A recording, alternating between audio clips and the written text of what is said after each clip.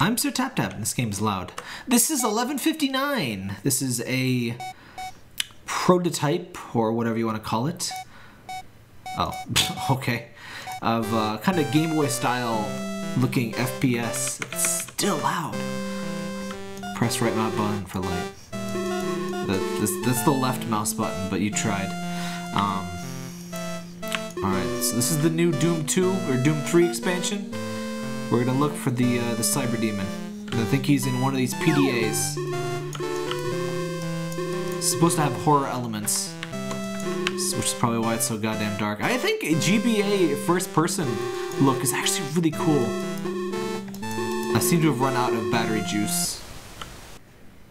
Is that the spook? Oh, the lights went out. Guys, what is it? Is that my head? What is... Well, I have a thing on my head, guys. It's spooky now. I probably shouldn't have wasted all of my battery juice, my flashlight juices, on absolutely nothing, but... This is reminding me of Payroll, which was a really cool...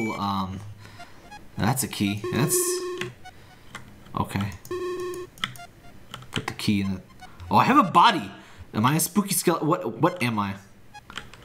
I don't know what I am. I'm just like polygons. Oh, there we go. Battery? Is that a battery? Oh, shoot. Oh, you use the flashlight to kill spooky zombies. Okay, I understand. I regret wasting that battery completely then, but whatever. But I think Game Boy, it's a really interesting aesthetic. I also played For Human.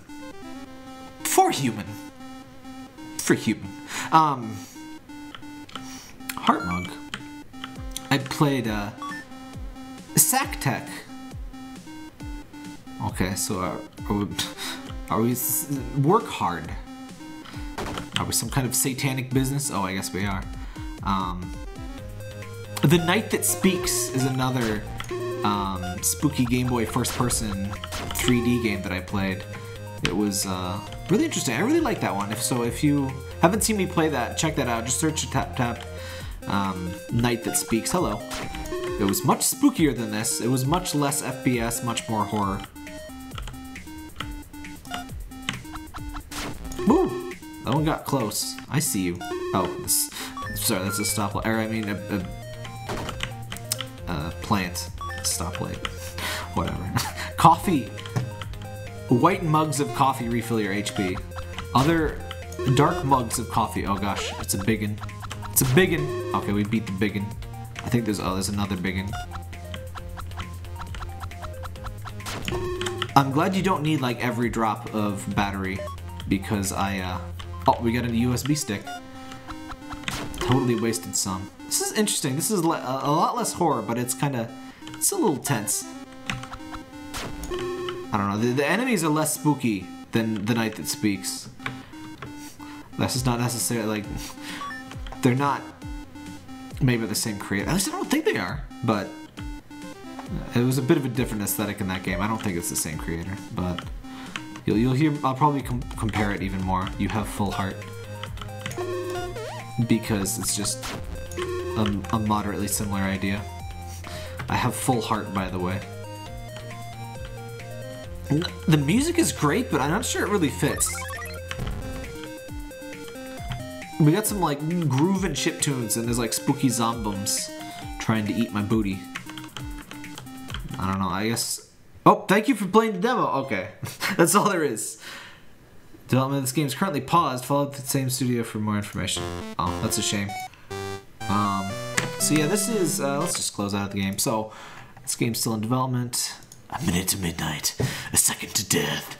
1159 is an FPS game with a slight horror element, inspired by old Game Boy graphics. See, I don't think this was actually made by the Game Boy Jam, but yeah, if you want to follow the game's development, go to the description of the video. You can follow that dude right there. Oh, well, I can't do that right now because it wants me to input my two-factor authentication code, but yeah, there'll be a link to the game. You can follow the creator on Itch.io. I love Itch.io, by the way. Itch.io is a great place for all of these, you know, interesting things.